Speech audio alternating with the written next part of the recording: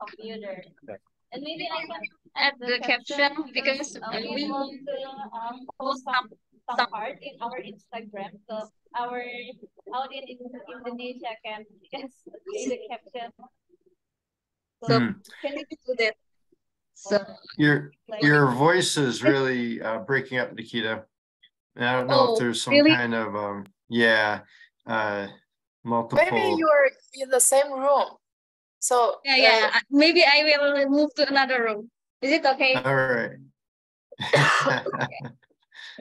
So it's pretty funny because Nikita's on the left. So sorry for is this on the right, distraction. and they look the opposite way, but they're looking at each other. It's funny. Okay. Or you can be in the same room, but one of you need to mute. Yeah. Oh, okay. So I will unmute myself.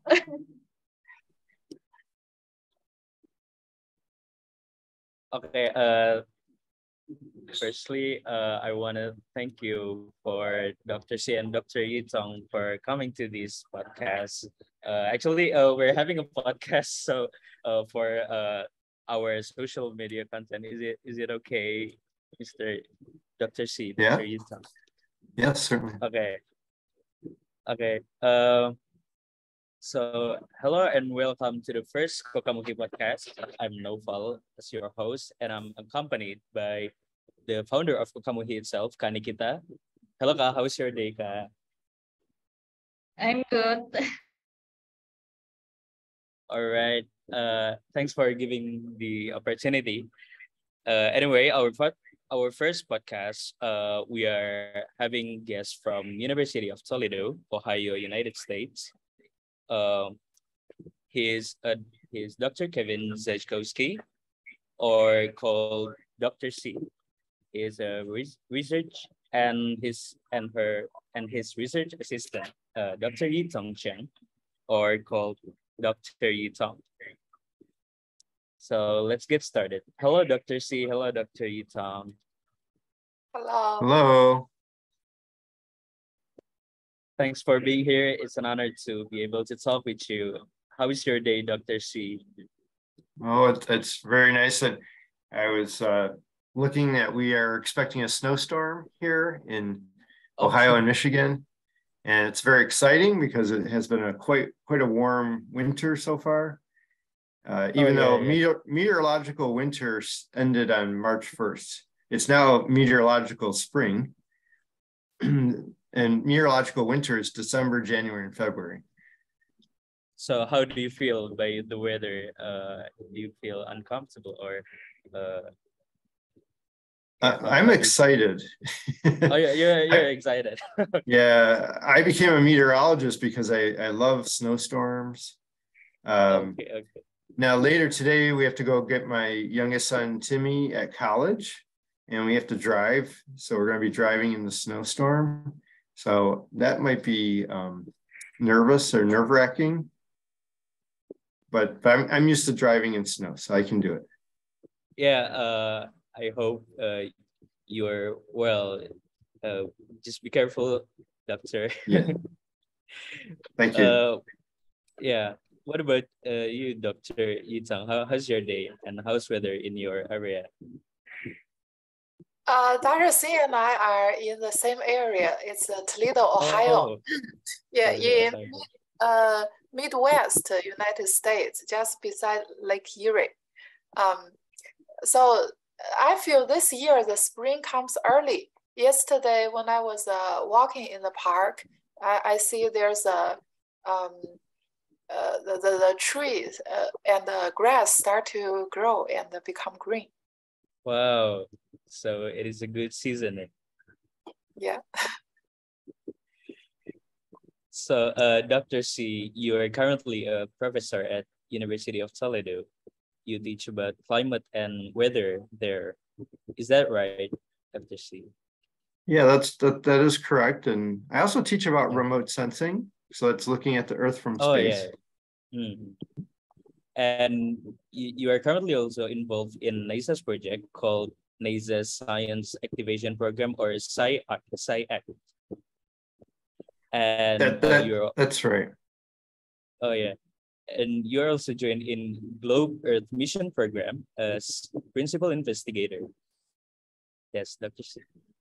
Yes, and this NASA project is to work with students and teachers in the United States and to help them understand how to do science, how to take observations and analyze the data and ask research questions and then present those results. And another aspect of that is though building their own instruments. So having students build their own weather instruments. So it is a program, a worldwide program, Dr. C. Well, that's true that the GLOBE program is worldwide. My funding is for the United States and not worldwide, but I get to work with people all over the world anyway. And right now we're doing the Urban Heat Island Intensive Observation Period. I had a meeting this week with students from Ireland, Malta, and Israel. They're working together to have a research campaign to study the urban heat island. Okay, so your focus are now in urban heat island, Dr. C, right? It is, and we've done that for quite a long time, maybe 15 years. But it's now a very interesting topic in the United States, well, and around the world.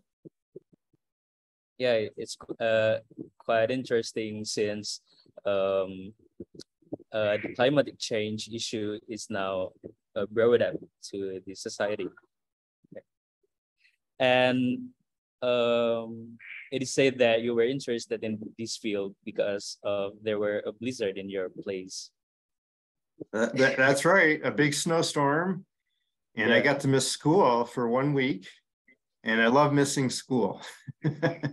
I love to have snow days, the same as you. Okay, so in the northern United States, when there's a snowstorm or ice storm, the students don't go to school. And in the southern United States, it might be due to a hurricane, which I think is called a typhoon or cyclone where you are. And so, you know, that's always fun not to go to school. Yeah, and ever since you are interested in this field,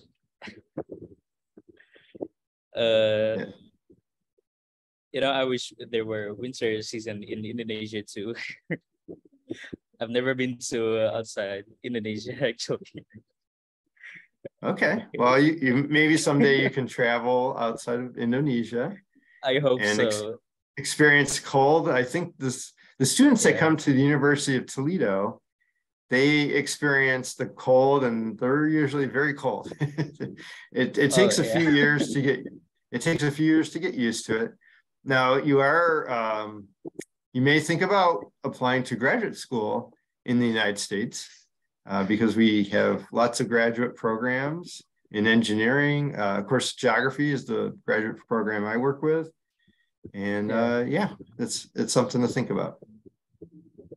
Yeah, maybe I'll consider to take my master at United States someday. And about Dr. Yitong, so Dr. Yitong currently a research associate at University of Toledo. Is that right, Doctor? Yes. And you're also taking part in NICE's project along with Dr. C. Yes, actually, Dr. C is my advisor in my master's program. So I was originally from China, and when I came to the United States, my first stop is Toledo, Ohio, and Dr. C was my first advisor. And yeah, so there's lots of study and lots of process with Dr. C. And after that, I went to Indiana to get my PhD. And after that, I came back and worked with Dr. C again. Have you ever think about coming back to your hometown, which is in China? maybe someday, or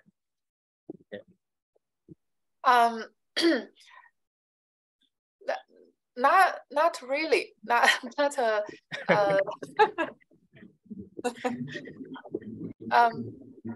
I like the atmosphere in this country, and I like the environment, the working environment in the United States too.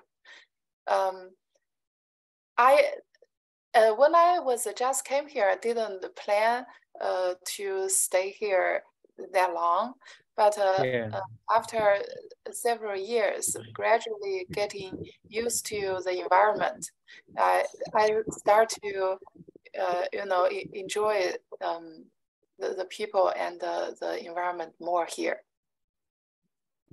Oh, wow. So, and you said that you came all the way from China to USA to take a master and PhD program. Right. Maybe we're just gonna get into the topic. So our title of the podcast is Cooling Our Cities, Tackling the Urban Heat Island Effect to Achieve Net Zero Emissions. Firstly, I wanna ask about what defines an urban heat island. Maybe from Dr. C.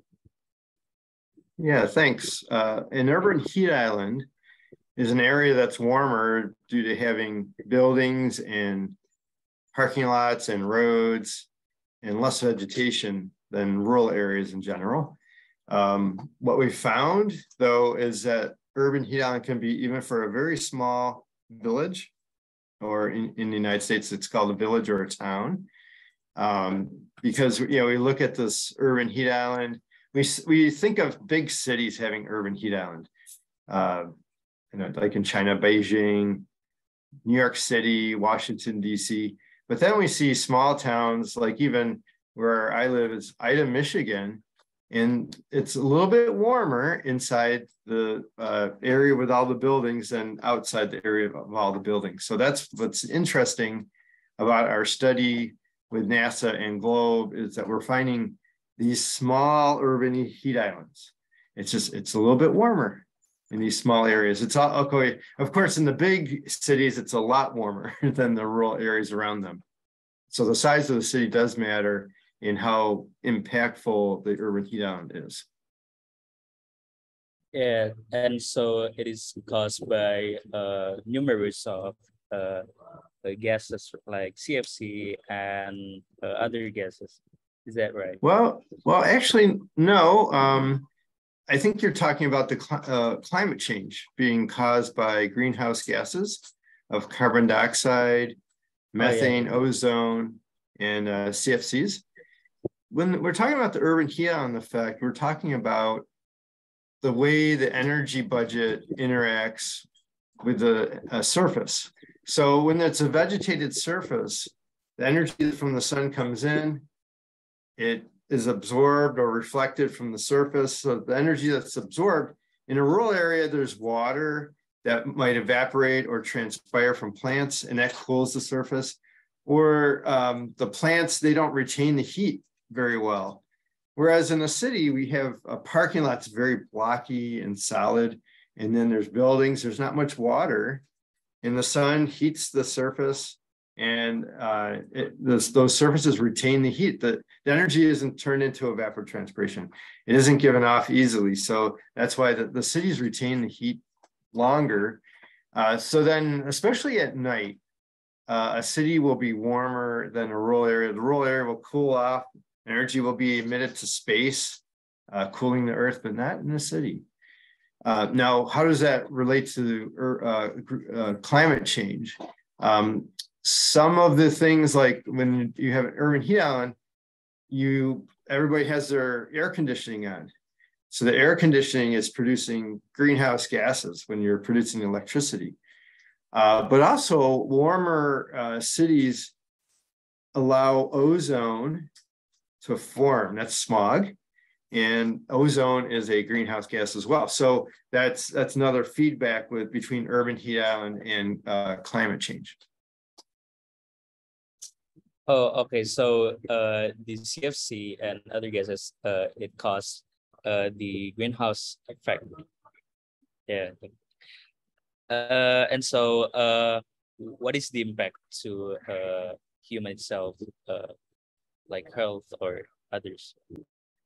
Yeah, well, I mean, I even have a good example of my own son, Timmy. He got heat stroke at school. So it was very hot, and the school did not have air conditioning. And he went on the playground and he ran around, which he always does, got all hot. And he came into the school and it was hot. So he came home from school very sick. He had heat stroke. And I think he was sick for about a week. Now, this happens to people in the city, and they might not be doing a whole lot, but if it's too hot, they can get a heat stroke. Some people even die. So that's a big issue. And the death rate is higher during heat waves than other times a year.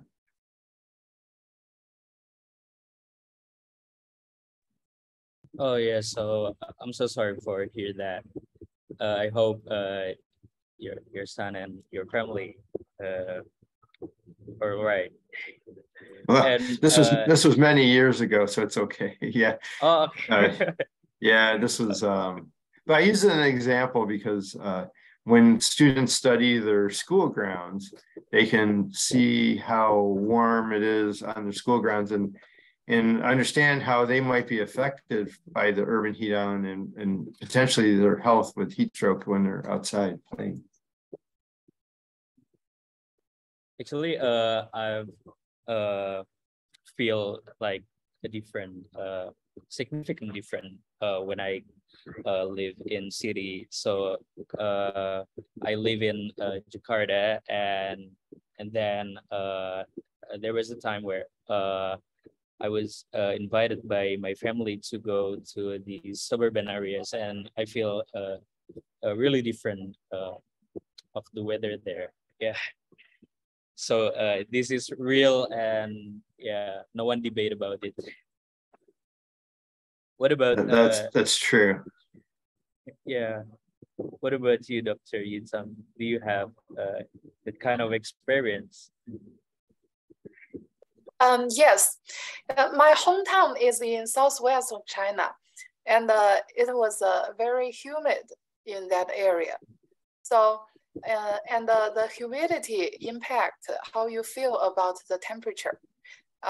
So in the summer, it feels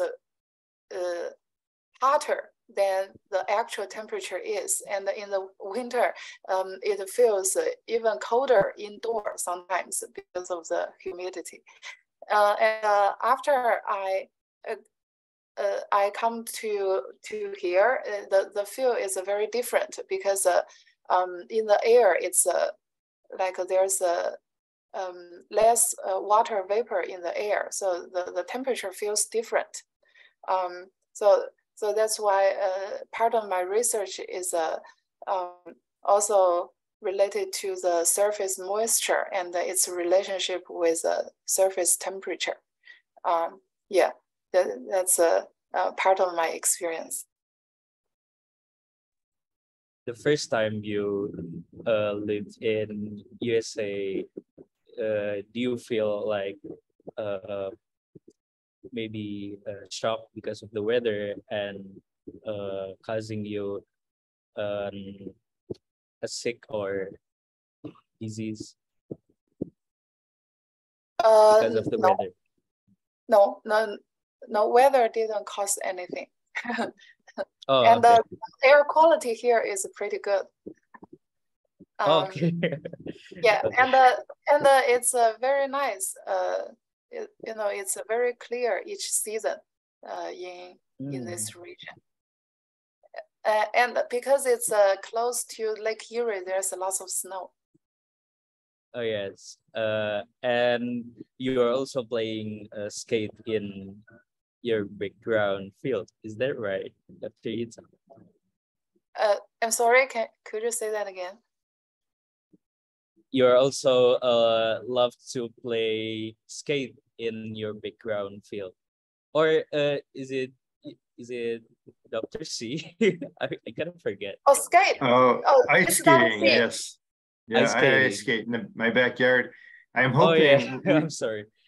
we are expecting, well, the snowstorm today and then colder weather next week. So I'm hoping that the ice rink will freeze back up. This year has been so warm. We only were able to ice skate for 1 week, where last year we Right, skated yeah. for 3 months outside. So it was a much different winter than last year. Yeah, and maybe the next question is what are the factors influence the severity of urban heat island? Maybe from Dr. C. Okay, yeah, I'll start. So the amount of buildings versus vegetation is a big contributor to the urban heat island. And I'm not sure about this height of the buildings, if that makes a difference or not, but also the color of the surface. So the albedo is the reflectivity of the surface. Dark surfaces absorb more sunlight than light surfaces. And if you have big dark parking lots like the University of Toledo, it absorbs a lot of sunlight and heats up, but also lack of vegetation. So there's some cities have a lot of trees and other cities have few trees. So if there's less trees in a city, it's more likely to have a larger urban heat island. It also caused by the pavements and buildings. Yeah, and also the color, as you said before, and less vegetations. Okay. What challenges that cities might face in mitigating urban heat island? Maybe I'll ask Dr. Yitong.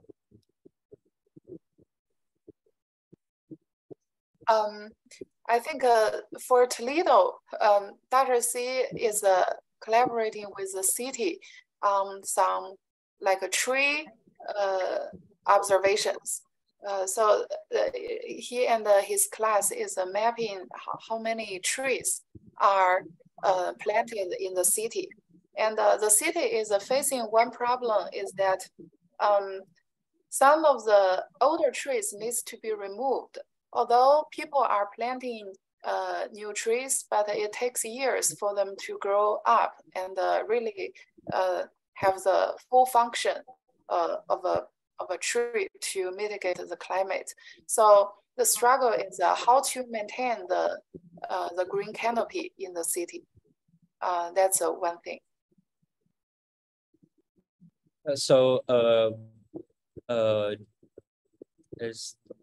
As the year goes by, I mean, there are a lot of people, and also there are demography increasing, right?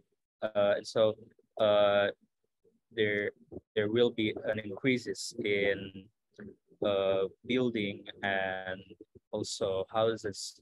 And so how do we tackle that problem? And also plant trees by the meantime. Maybe you can answer, Dr. C. I think you described the problem very well, is that there are more and more people moving to cities. And then the question is, how do you plant more trees? And so I don't know, the answers are plant more trees, but it is up to the cities to figure that out. And how do they have to pay for the trees and then have people to plant them. And as Dr. Yitong had mentioned, maintaining those trees has a cost to it. We recently had an ice storm here in northern Ohio and Michigan, and a lot of the trees fell over or broke, and then that knocked the electric lines down, and so people lost electricity. It takes a lot of effort to then bring the electricity back up and running. Oh, okay, sir. So I'll go to the renewable and newer energy. What is the most effective technology in renewable energy that are existing now, Dr.C? Oh, I was hoping you're going to ask Dr. Yitong. I Okay. don't know. I don't know. I'm just saying it's a joke, but I don't know the most effective renewable energy. I know that there are ways to implement renewable energy, and even at my house, we have geothermal for our heating and air conditioning, and so that's where we put pipes in the ground as wells, and then the furnace and air conditioning circulates water down in the soil and in the ground into the rock, and it takes the heat from the ground in the winter, heat the house, and in the summer, the cool of the ground to cool the house. And that's a way to save energy. Of course, there's a lot of electric vehicles are starting to become popular. I have a hybrid car, so it uses gas, but also electricity. And that's uses up less gasoline for the hybrid car. So I like that. But that's not generation of electricity. Of course, wind, we have had a lot of wind where we are this winter. And a lot of, like I mentioned, the branches and the trees have fallen over. But that would be really good for wind generation. And solar cells have become much more efficient, but you have to have an area where there's sunlight. And currently in Ohio, it's cloudy. So it's not a good day for solar energy production. So wind in our area is better, but in other areas, solar is better. Okay. What about your opinion, Dr. Yitong? I also don't know much about the renewable energy, but solar energy is definitely one of those. And in pandemic, lots of people needs to work from home and lots of people are depressed and lonely. So one of the things that people start to do again is go out to camping and go out with RV, the recreational vehicle, and go out. And so another type of lifestyle is like off grid. So don't use electricity at home, but off grid using other type of energy. So the solar panel that can be installed on that type of vehicle, RV, maybe will be popular, and the technology of how to harvesting this type of energy and how to increase the capacity of battery is also very trendy recently. And also the Tesla, the car, they are doing more research to get the price down. So the electrical vehicle and the autonomous driving maybe will be more common in the future, very recent, like in a 5 year or something. Okay, so maybe for now is the solar utilization is probably the most effective way. That's right. And so in accordance with urban heat island effects, what are the strategies that government in Toledo or in USA have emerged, or what are the strategies? Maybe Indonesia can apply it too. Well, I know one of the strategies is to plant trees. Of course, the trees planted here in Toledo are much different than the trees in Indonesia. So that's something that is cared about, try to figure out. Also, I have seen where roofs are painted white to reflect the sunlight away. I have been on a white roof before though, and it's very reflective and can be very hot and it gave me sunburn very quickly. Oh my the God. sunlight reflected off the Yeah. roof. Interestingly, areas in the desert sometimes are cooler in the city than outside the city. And that's because of water. And like people, maybe they water their lawns to have grass, or there's a pond or a fountain or something like that with water, and that acts to cool it. I'm not sure how much water might cool an area in the north part of the country, but it might, water features might be something to consider. I know when I lived near Washington, D.C., I did not have air conditioning in my car, and I had to drive from the University of Maryland to our apartment about an hour away. And about halfway through, there's a swamp. And the swamp was like a natural air conditioning. It was not so much nicer in the swamp. So a swamp has water and plants. And so there's a lot of cooling there. Okay. I'm not sure how many people want to put a swamp in the city, though. But that could be something to do. Oh, yeah, absolutely. So maybe plant more trees will be a great options for the strategies. And so in order to educate society about these urban heat island issues, we need more size and more non sophisticated words because it is the issues that is I think it's too scientific for most people to understand.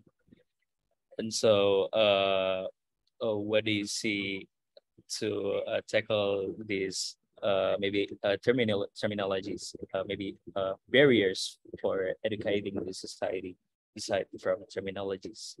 Maybe you can answer, Dr. Yitong.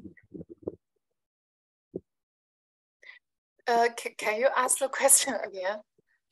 Oh, I'm sorry. So one of the barriers in educating society to the urban heat island is the use of terminologies, right? And so how do we tackle that problem and other barriers as well? I think the podcast you're doing probably will help. And so it's not doing, the scientific research, and some of the result is only published in that type of journal. And the language they use, as you said, has lots of terminology, and most people don't understand. And maybe lots of people in that field, but not in that specific field, do not understand what they're doing too. So I think what you're doing is very meaningful. To interview the expert in these fields and ask them to speak something the public can understand. And another thing is when I was a student with Dr.C, I feel he is a very good at teaching, to bring someone completely have no idea about this field into this field. And the language he used and the example he used is very, very tangible, and people like me can understand and get into this field. So I feel having the educators like this and training more educators that can convey this information with a tangible language is also important. Okay, so use a tangible language, Dr. Yitong. And I also want to ask to Dr. C. So there are a lot of solutions to tackle the urban heat island or the climate change. One of the solution is nature-based solution or NBS. And as we all know that mangrove trees are good at absorbing carbon. And so what others plan that might be good absorb carbon plants? Yeah, so you're asking me what plants would be good at absorbing carbon dioxide? Yeah. Or Yeah. because you mentioned trees, and I think trees are probably the best. I have some radical ideas, which, Okay. you know, since we, you know, fossil fuels are carbon we're taking out of the ground, and then we're burning it and putting it in the atmosphere. That shouldn't we return the carbon to the ground? And one approach would be to cut down some trees that are older and bury them, and then plant new trees to take up the carbon dioxide. So to me, I don't know, I don't hear people saying that. Strangely, like in the United States, recycling paper and newspaper is common, but in a way it'd be better to bury the newspaper in the ground and then have new trees cut down to make the paper. But I'm different than other people. So I just look at that solution. Yeah. You know, it's a long-term solution, right? And in order to keep the carbon from decaying, you have to have a moist area. So when you bury the trees or the paper, it has to be in a moist area so the bacteria doesn't break it down and release the carbon dioxide again. And you know, you can see that in a swamp or a bog or a peatlands. This is organic matter, or, you know, plant matter that hasn't broken down because it's moist. Okay, so your solution is to bury down trees. Is that true, Dr.C? Well, or some kind of carbon, yes. Bury the carbon. Oh yeah, bury the carbon. In the United States, it's right now people are looking at, well, how can farmers sequester carbon dioxide? Sequester means to take up. And what that means would be to have the plants they're growing, like corn, have the corn take up the carbon dioxide, but then putting it in their roots, and then it has to stay in the field. But generally, farm fields don't retain carbon. They cycle the carbon, but they don't retain it for long periods of time. Whereas a forest takes up the carbon, but then if you bury it, there might be some other way to bury carbon dioxide. I know that there are factories that they sequester the carbon dioxide that they're would release, and then they're injecting it into a well, into the ground, as a way to grab that carbon dioxide and not allowing it to go into the atmosphere. And I've heard before about maybe I think it is kind of similar to your idea, the carbon capture. So what is the difference? Yeah. Well, I'm not very familiar with carbon capture, so I don't know. I think it's some of this putting things into a well to basically bury that carbon, but I don't know exactly what that all means. Yeah, maybe I'll search about it later. Actually, maybe I will too. Yes, I have something to learn also. Actually, now I'm having research. I'm conducting research relating to net zero emission, and carbon capture is one of my focus there.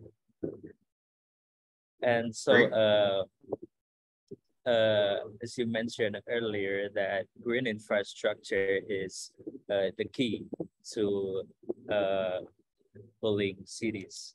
Is that right, Dr.C? Yeah, I think that is. But as I think about it, even water, a water body in a city can be helpful. Oh yeah, water and trees as well, right? Yeah. And so I want to ask about green infrastructure, like the material. What are the most used material in green infrastructure? Do I ask me first or Dr. Yitong? Maybe Dr.C. Maybe. Okay. Well, as far as I know, the most common green infrastructure considered are trees right now. People do look at parks just in general, which could include grass and maybe some smaller bushes, but I think trees are the main thing that people are thinking about to put into cities. Oh, okay. So what about you, Dr. Yitong? Do you have any other perspective? Not really. And so also the trees are really the key for cooling cities. There's no other options as significant as trees. Probably not. That's right.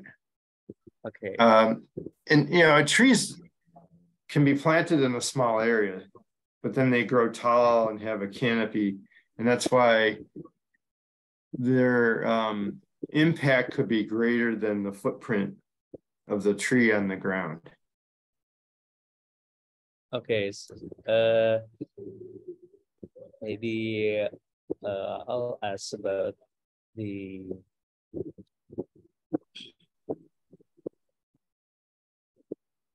sorry.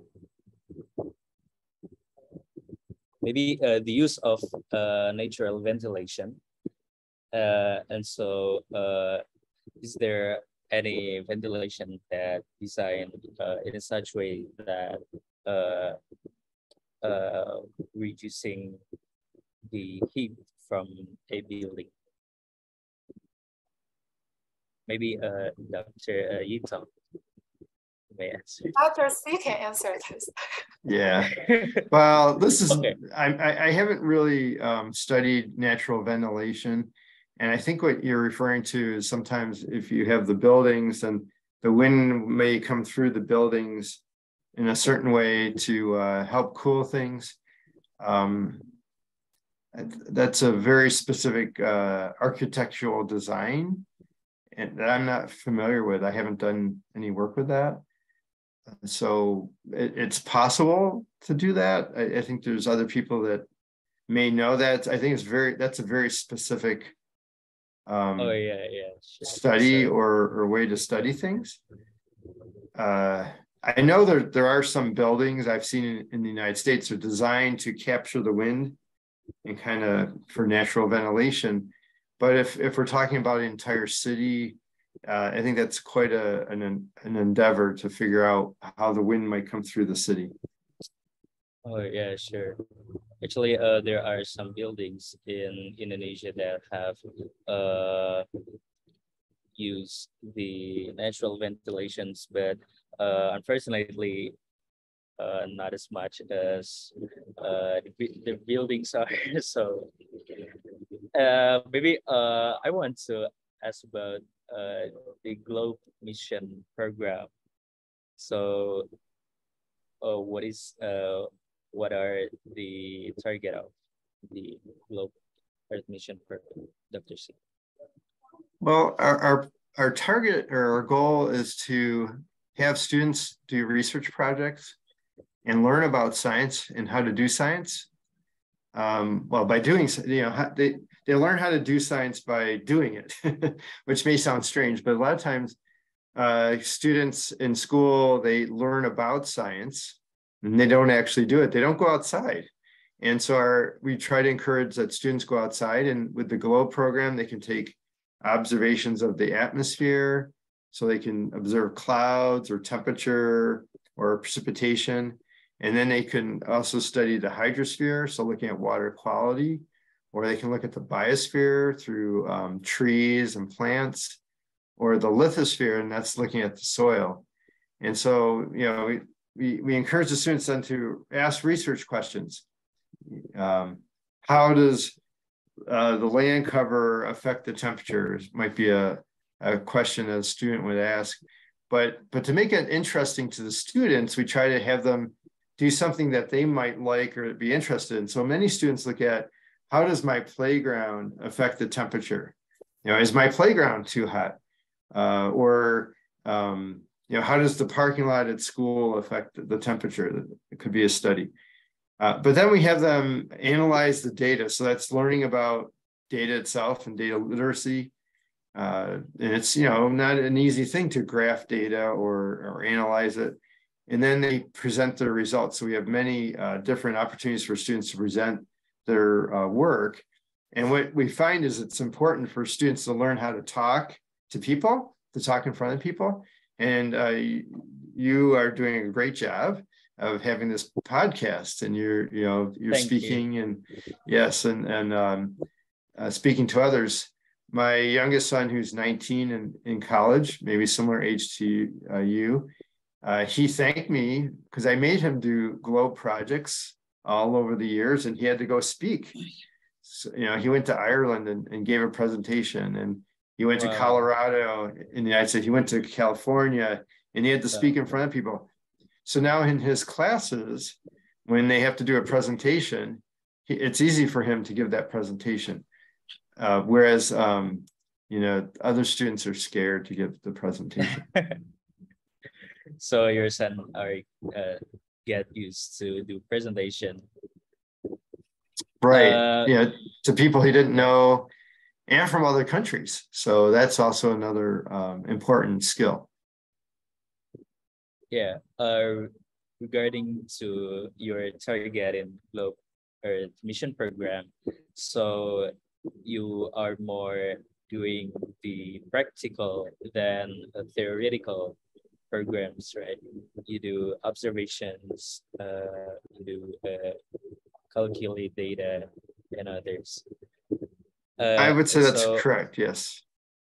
Yeah. How long have you been in the GLOBE mission program?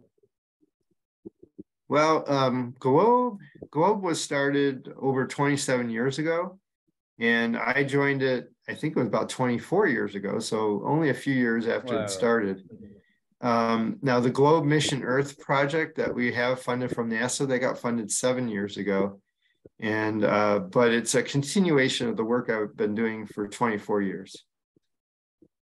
And so I started doing work with students and teachers because my aunt, Diane, she was a teacher in a school for girls, and she was teaching earth science, but she had never taken an earth science course herself.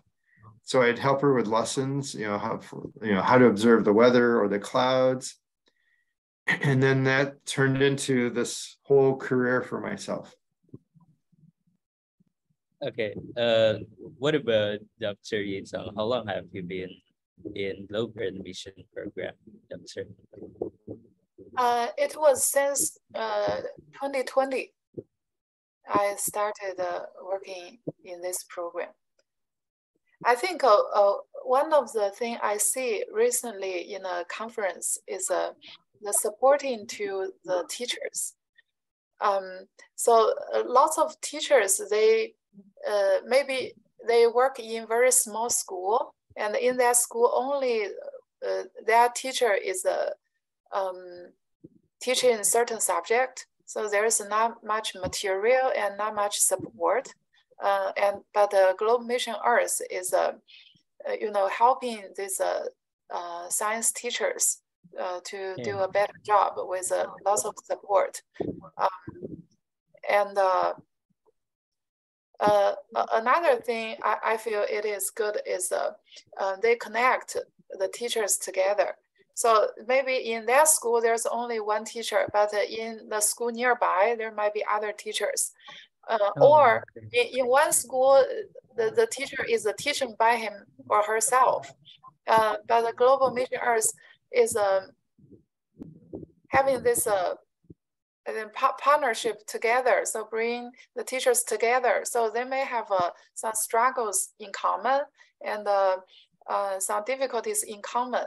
And in this hub, I would say, so people come together and facing the same issue and looking for the solution together. I feel that's very helpful. And they may find the people in the same field having the same struggle, and they become, little clusters working together. I feel that's very helpful for the teachers. Oh yeah, so the Globe admission program is not only encourage the students, but also the educators as well. Yes. I want to ask Dr.C about your experience. So you've been in Earth Globe mission for 25 years, and given that opportunity, what are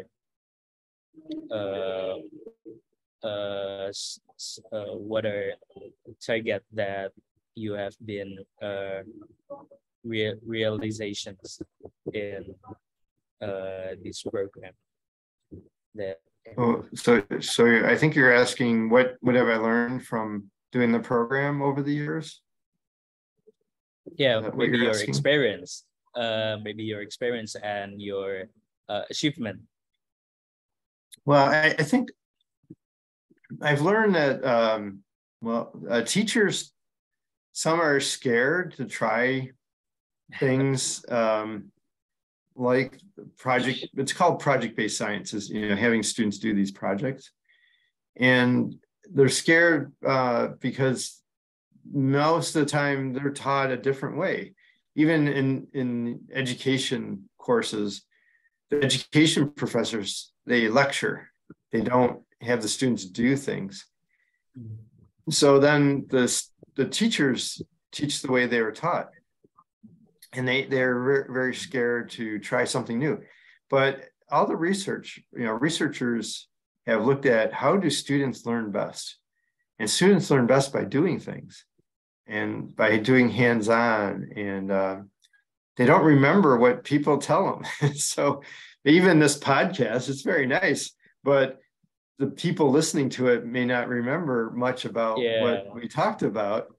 They may remember this, that I'm telling them that they won't remember much, but it's important to do. And I think that's one of the great things that your group is doing. Your group does things, right? Your group organizes meetings to have, to look at science and technology.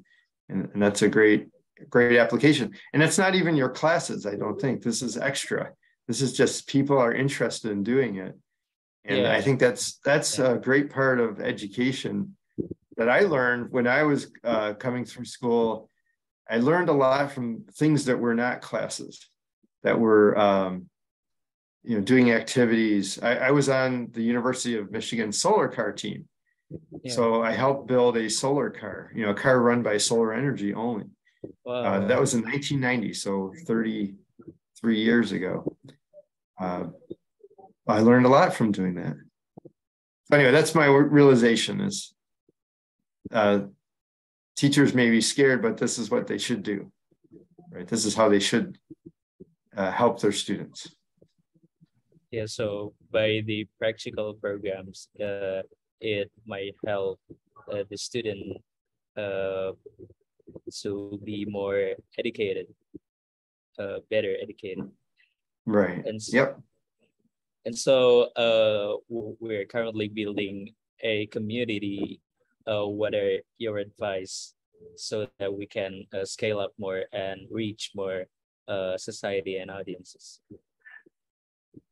Well, I don't think I have much advice beyond what you're already doing. So This podcast is a great way to reach out to more people. I think that you've had meetings, you have common goals for the young people interested in these topics. So you're doing all the right things to grow your community. And I think your passion, your interest is very important. And, you know, we first met Nikita, and she has a great passion and drive for these, the technology and the environment, and then working with other people. And I think that's the key. Okay, thank you for your advice, Dr. C. Do you want to add, Dr. Yitong, your suggestion, maybe? Yeah, I also like what you're doing. And also we meet Nikita through the Globe program, and she's a very passionate girl. So doing lots of things is not by obligation, not by requirement, is what she really want to do. So that's very inspiring. I think that will inspire young people, like lots of young people like you to join you and become the follower. So, yeah, we need to be more passionate to this issue to drive the community better. Yeah, and so maybe that is all for me. I'm sorry for my wrong words or something. You did wonderful job, a great job. Thank you so much, Dr. C. Thank you so much, Dr. Yitong.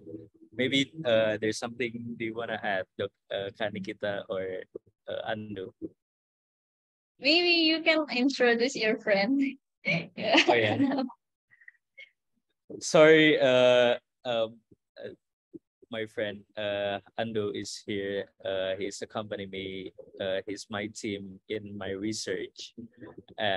Yeah, and he's taking an accountant bachelor degrees currently. And I've maybe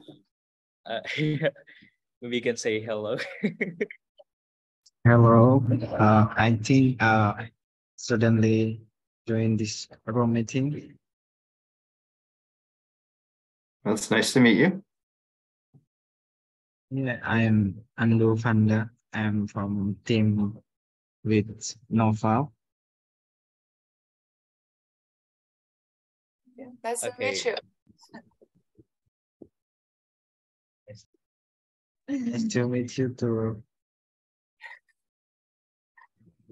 Thank you so much for the opportunity, Dr. C, Dr. Yitong. I'll hope we can see you and discuss about this issue in another time. Sure. Thank you so Maybe- much for having us on. Yeah, thank you so much. Before we're leaving, can we take a picture? Maybe. Oh yeah, I wanna say something. I wanna share the good news. My community is starting to collaborate with environmental care community in here, and yeah, I just wanna share this good news with you because you inspired me a lot to do this thing, and yeah. My community still exists until now because of you. So thank you, and I just want to share this good news Oh, with you. very good. I'm sure it'll keep going well. Everything will keep going well. Yeah, I hope so. Thank you very much, Dr. C, Dr. Yitong. And Maybe when you are done, send us this episode. I'm sorry. Send us this episode of your podcast.